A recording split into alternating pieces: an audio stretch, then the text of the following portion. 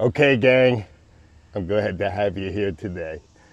One of the most beautiful parts of my, I would say, job, but really my life since I'm just retired, is that every day Jay and I do something different.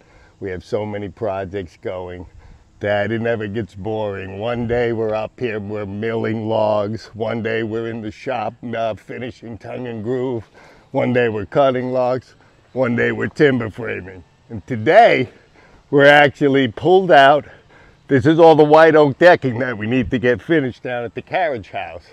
So this stuff has actually been air dried for 3 months. We had it in our kiln for a month and we've actually pulled it out. It was that giant stack of lumber and we didn't even really know we were going to do it. I know I needed to figure out how much I did, but I surprised Jay this morning that we tackled into the big load. So really what we're going to do is show you how we're actually going to prepare this dried wood and it's going to become white oak decking. So right now what we're doing is sizing the last load down at the mill. I'm going to show you how we size it, how we use the material, what we use the cutoffs for. We try to waste absolutely nothing. So we've actually been trying to finish up stuff here. This has actually already been sized now. So this wood has been dried. And I'll show you as we go through, as we're cutting, I'm checking the moisture temperature and this stuff is ready. It's perfect. So we're getting it sized so that we can get it into the shop and prepare it to be beautiful, beautiful decking. So guys, I mean, normally we don't size our boards when we dry them. These things, we try to cut them big as we're going through because things can warp, things can change, and we kind of run pretty quick, so there still could be bark that we need to get rid of. So I'm actually, this board is really long, to be honest with you. I think it looks like a 16-footer. Boom, that's out of our kiln. That's 16.6. Look down the bunks. It's not bad. I'm going to show you. We're going to have a lot worse pieces that we're still going to try to get a 6-inch premium piece. But we also want to use this. I'm going to show you what we're going to do with it. It's going to be awesome. We're not just tossing that away, cutting the 6. We're using everything we can. So first, really, I'm just going to do is I'm going to make a small cut. I'm going to find out where I am, and I'm going to get me a straight edge across here. I'm going to pick out where I want my 6-inch piece. Might flip it around a couple of times.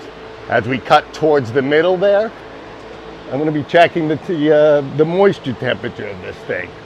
So this is actually a slower process because we're actually trying to get premium boards that we've already loved on 5 months ago. So it went through a whole process to actually become decking that's not going to give you a problem. And this is white oak, best wood for decking that you could cut on your property.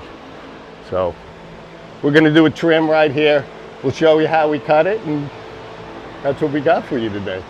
Okay guys, we have our board up on the table, so now I'm on my side and I'm actually looking to what kind of perfect edge I got, if I got bark, and really on my side I've got a little worse than you do over here. But we're looking to first cut a straight line and get this board straight. So I'm actually checking my worst. I'm telling Jay 9.5. 9.5, Dan. He's ripping it. Am I cutting it? Cutting it. All right, cutting 9.5. Cut this for the people. Show them how quick you can cut, Jay. That's right. I'll take it slow and steady.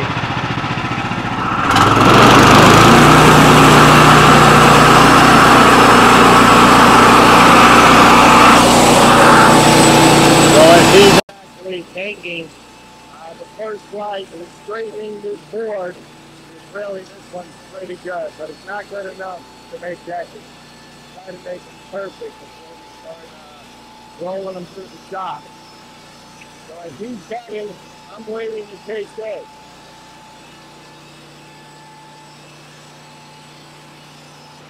I'm the guy that decides whether it's going to be a usable piece or if it's just going to the scrap pile, which this one is.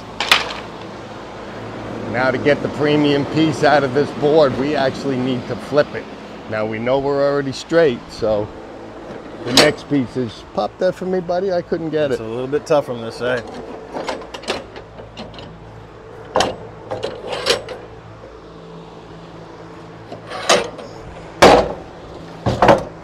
right.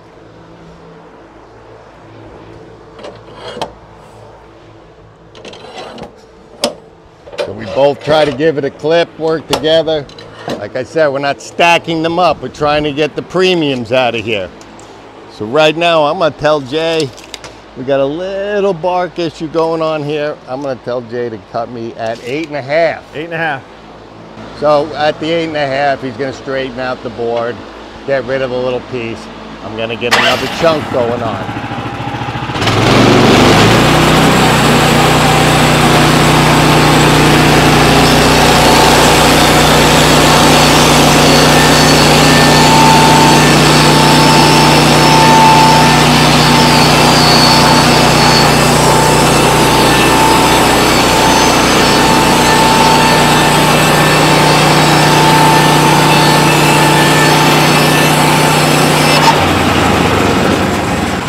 Now we have, that's our perfect board. That's the board we're gonna send back through our mill. Jay gives that a toss when he sees him on the other side. He's got a strong toss. He's almost thrown that past the guards a couple times. Watch the fan. Another reason we don't give him a shank. That's right. All right, we get our perfect board out of the way. Except, whoop, right over your guy's head. Hey, grab that camera. Okay. Going cinematic, fellas. Okay, now look, I've got a piece of white oak. It's 1 3/8 thick because that's actually how we made our boards. We know when we plane them down, we're gonna have a perfect 5/4, not that 1-inch stuff you get at the store. So that's how thick my decking is gonna be on 16-inch joists. I mean, it's gonna be ridiculously strong. But this piece not good for the decking. I've been over here separating our stuff because we know this is white oak. It's been dry. It's actually ready to be made into furniture or anything like that. So the cutoffs that we had this morning, realistically, we've been working for an hour and a half. Every piece of this, Jay and I are gonna be building ourselves white oak workbenches with it. We're going to show you our new glue machine. We've got all our boards straightened out. Going to run them through the planer really quick, glue them together. We're getting deck boards this morning. We're getting new workbench boards today. I don't know. Seems like a good day for anybody.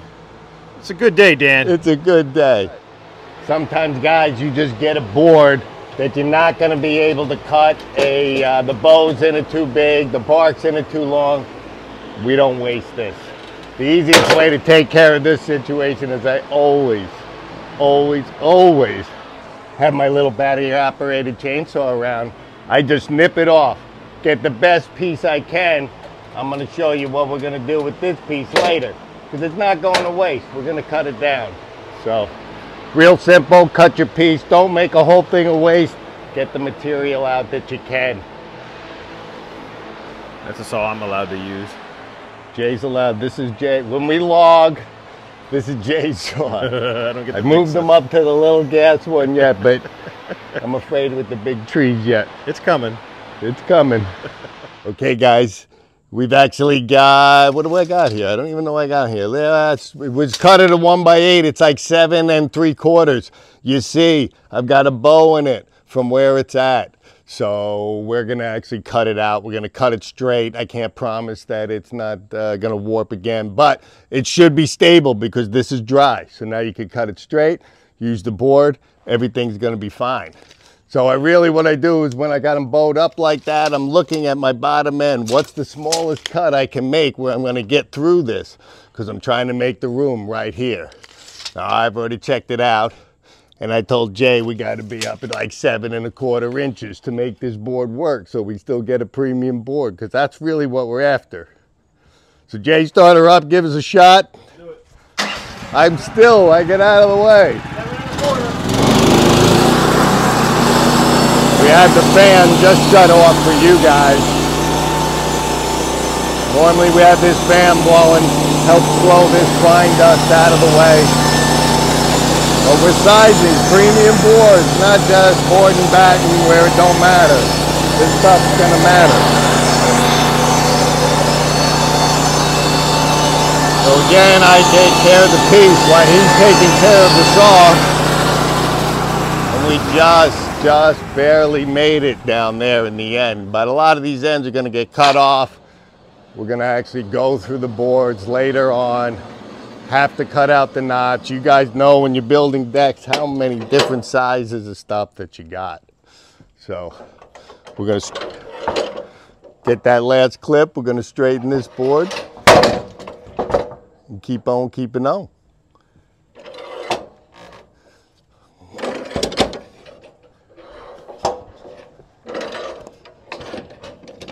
So Jay knows where we're at. I don't even have to call the number, buddy. Give us our 6 and we're gonna get our next one done. On it.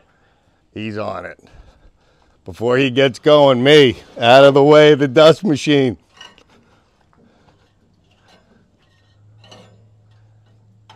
That much? Yeah.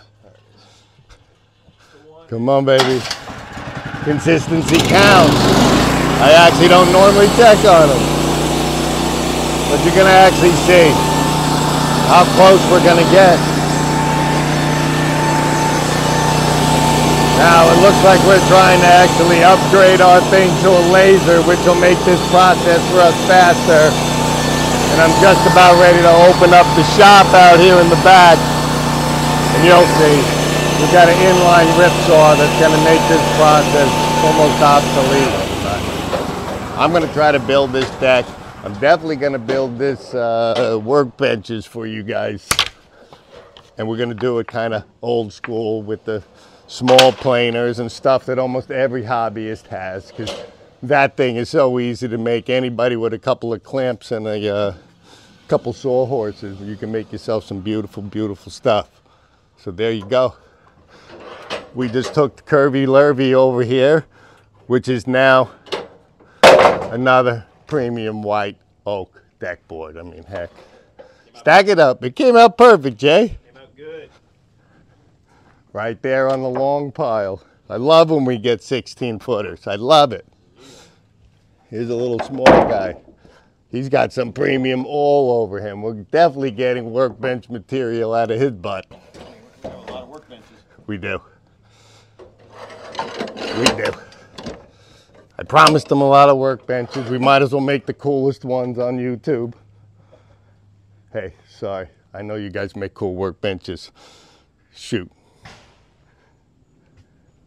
All right. We're ready to go again. The only thing I didn't show you, I'm going to show you now. So I keep forgetting. I just keep talking. My friend. You can cut that at 8. Straighten her out. Ocho. Ocho. Cut Nate. So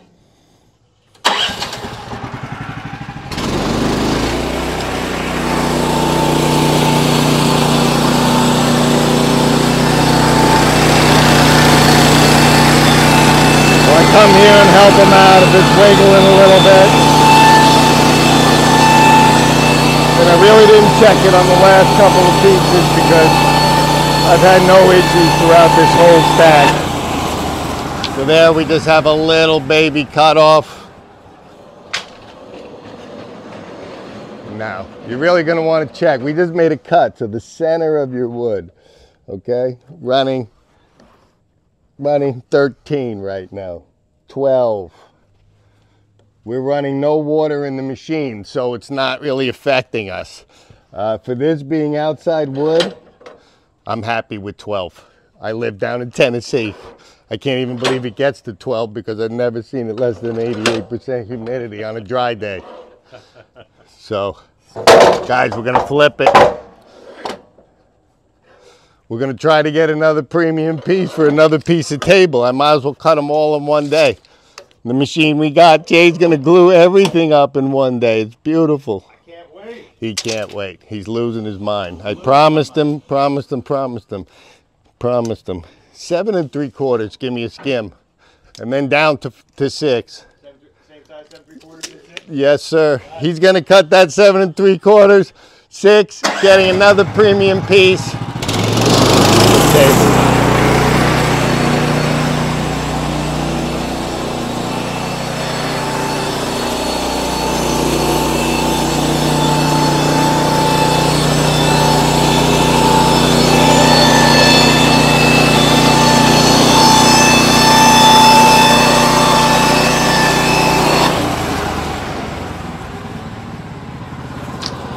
you go, guys. You'd be hard pressed to do this fast on a table saw. Okay, my inline rip saw, twice as fast. Table saw, no. You'll kill your blades. Your woodland mills, it's the best way to do this kind of work. You get straight boards. You know you got straight cants. Why wouldn't you have straight boards? Just gotta let them dry. Do their thing. They might do the wiggle. Then fix them up. Jay's making the last cut.